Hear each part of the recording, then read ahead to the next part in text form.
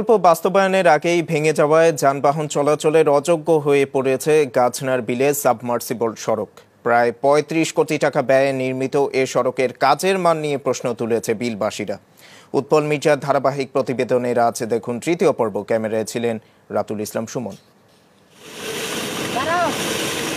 বর্ষা মৌসুমে বিলাঞ্চলের কৃষকদের উৎপাদিত ফসল পরিবহনের সুবিধার্থে গাজনার বিল বহুমুখী প্রকল্পের আওতায় এই সড়কটি নির্মাণ করা হয় মাত্র ২ বছর আগে।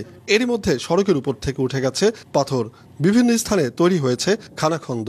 রাস্তায় তো সিমেন্ট দেয় নাই, তার আর খোয়াল আর কি মার কি সব আইট করবে কি, এমনিতেই উঠে যাচ্ছে। রাস্তাটা কাজ একেবারেই খারাপ হয়েছে, 1 বছরও দেয় না, রড বাড়া গেছে, সুরকি উঠি গেছে, সমস্ত জায়গাতে ভেঙে ছিড়িয়ে গেছে। অথচ জলাবদ্ধতার বিষয়টি বিবেচনা করেই পাথরের ঢালাই টেকসই সড়ক নির্মাণের কথা ছিল, কিন্তু সড়কটির নির্মাণ কাজ শুরুর পর থেকেই কাজের মান নিয়ে প্রশ্ন তোলে এলাকাবাসী। তাদের মতে দরপত্রের শর্ত মোতাবেক কাজ হয়নি এখানে।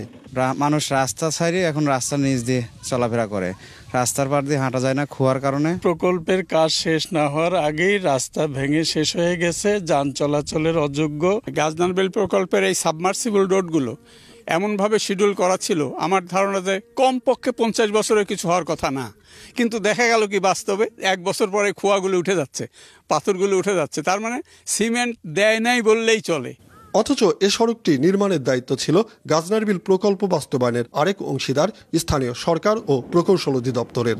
এ ব্যাপারে এ দপ্তরের নির্বাহী প্রকৌশলী জানান, 2 বছর আগে শেষ হওয়া এ সড়কটি সংস্কার কাজের জন্য আরো 2 বছর অপেক্ষা করতে হবে। নতুন প্রকল্প করার 3 থেকে 4 বছর পরে আবার এগুলো নর্মাল মেনটেন্যান্সের আওতায় নিয়ে আসছে।